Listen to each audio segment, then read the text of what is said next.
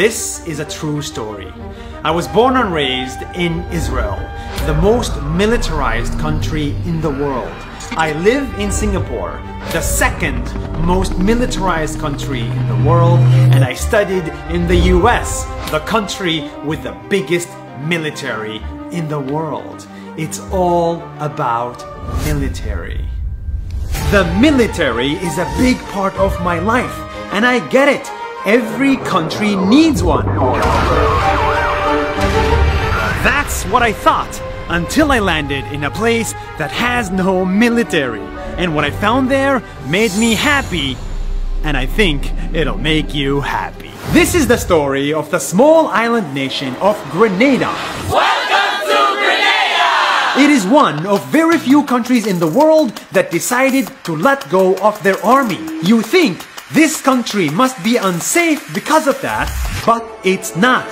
Even if it has no army, Grenada turns out to be one of the safest countries. It has very low crime. It's so safe here, I haven't locked my doors since 2016.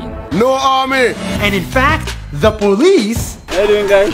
walk around with no guns. No army! And all the army money they invested in the country. Instead of army bases, they have beaches. The main source of money is tourism, so they develop really beautiful beaches and really beautiful nature. Welcome to Grenada! This development is what they spend money on. Welcome to Grenada! Instead of aircraft carriers, they have yachts and cruise ships. Tourists flock to this island to get a bit of beach and a bit of sun. Grenada! And instead of grenades, the country of Grenada has cocoa. The country invested in its chocolate production, so now they produce really good chocolate and export all over the world. Welcome to Grenada! And last but not least, education. This tiny island is home to one of the best universities for medicine, with thousands of students flying here to study and become doctors. No army!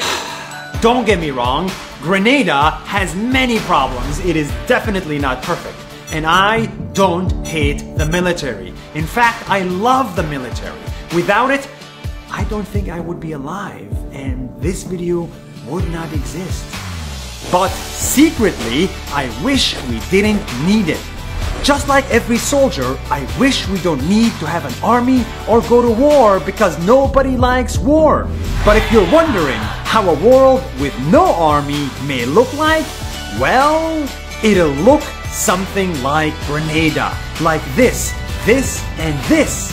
And that's not a bad place to live in. See you next week. Not perfect. See you guys. Welcome to Grenada!